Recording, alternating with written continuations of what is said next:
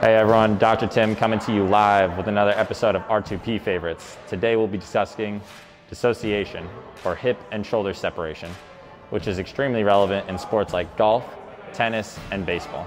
So as the name suggests, we'll be looking at hip and shoulder separation, but we like to split them apart. So the first thing we'll assess is shoulder rotation. Typically we'll take a stance where our feet are about hip width apart.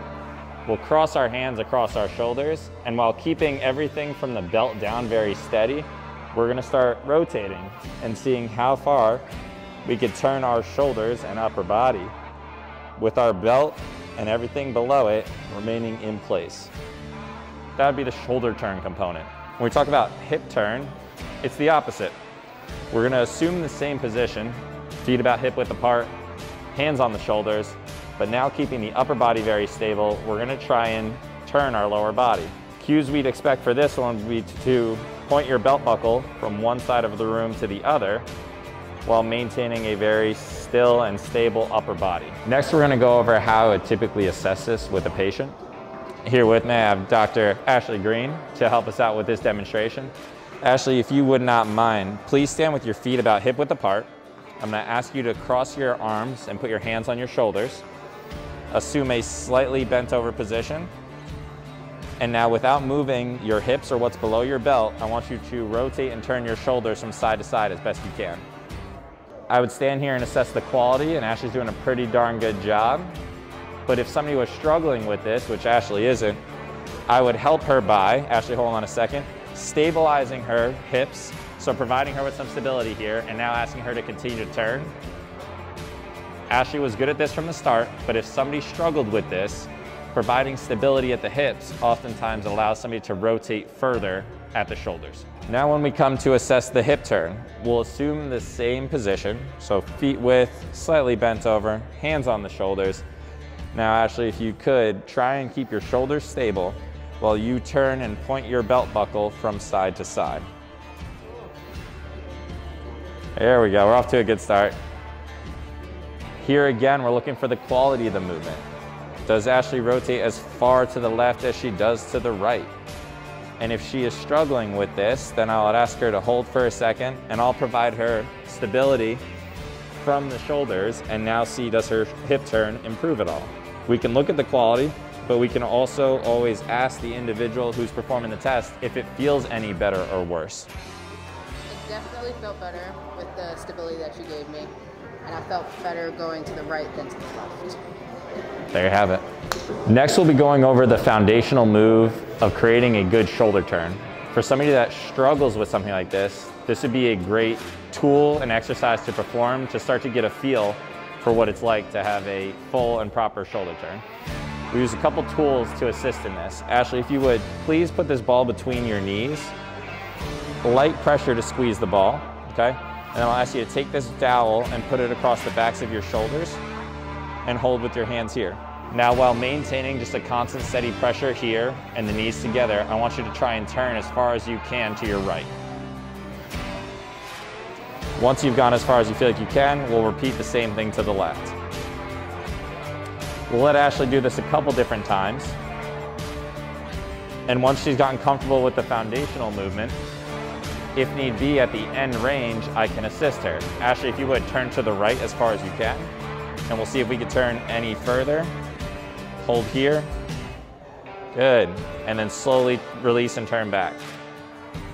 Same thing to the left. Turn, turn, turn. Good, hold here, and come back. This is the most foundational turn for shoulder turning. In future segments, we're gonna expand upon this to get to a more advanced or complex level. Moving on from how we assess hip turn, we're gonna go to the most foundational way that we typically teach somebody to improve their control and range of a hip turn. Ashley, if you wouldn't mind, step up to the counter, and I'd like you to put your hands on it to brace yourself. While the hands brace yourself, I still want you to assume that position where we're about feet width apart at our hips. We're gonna bend at the knees and the hips a little bit, and we'll just get a slight forward lean. Now in this position, while putting just a slight pressure down and through the hands, I'm going to ask that you begin to try to rotate the hips as far as you can to the left and the right again. The countertop allows Ashley the ability to stabilize her upper body, similar to how I did when I held her shoulders in the assessment. This is a great foundational movement because it requires no partner assistance to start improving your hip turn. In future segments, we'll expand upon the hip turn and go over more complex, advanced, or progressed versions of how to get a better hip turn. Once we've established a good hip and shoulder turn separately, the next thing to do is combine the two. Ashley, if you would, please again, assume the position where your feet are hip width apart, slight bend at the hips, hands on the shoulders. Now this is gonna be a challenge. I'd like you to turn your shoulders to the left and turn your hips to the right. Nice job creating separation. Go ahead and reverse that and go the other way. See, Ashley struggles a little bit more moving to the left side, and that's okay. This is what we're working on. Right now, as we do this exercise, we're doing the two separately, but eventually we'd like to combine them together. But this is the most foundational way to combine our hip and shoulder turns so we can start getting true dissociation or hip and shoulder turn combined. In future segments, we'll expand upon and go over progressions for the combined hip and shoulder turn to make sure it's more advanced and relevant to the application in sport. Once we've established that Ashley has a good combined hip and shoulder turn, we eventually want to train it in a very powerful or fast fashion. We typically utilize a med ball for something like this. This is just a foundational move for an introduction to some medicine ball use in creating dissociation and getting rotational power. Ashley, if you would, stand with your feet about hip width apart.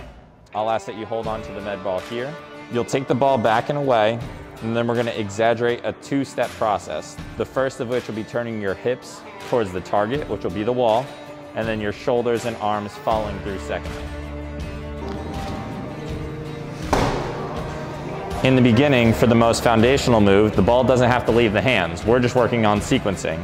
Ashley will take the ball away, turn the hips to initiate the movement, and then the shoulders and arms will follow. In the future, we'd expand upon this in a number of different ways to make sure it's more complex or progressive or relevant to the sport that you're playing. Dissociation, or hip and shoulder separation, is going to be extremely relevant for anyone in a rotational sport. This most typically includes golf, tennis, and baseball, and it'll help us generate power that is so relevant to each of those sports. This will be a multi-segment component where we'll talk about dissociation, or hip and shoulder separation, its relevance to sports, how we train it in various ways, and how we typically work on it here in physical therapy. Questions come up through the segments in the future, feel free to drop a comment below, and I'd be happy to answer them for you.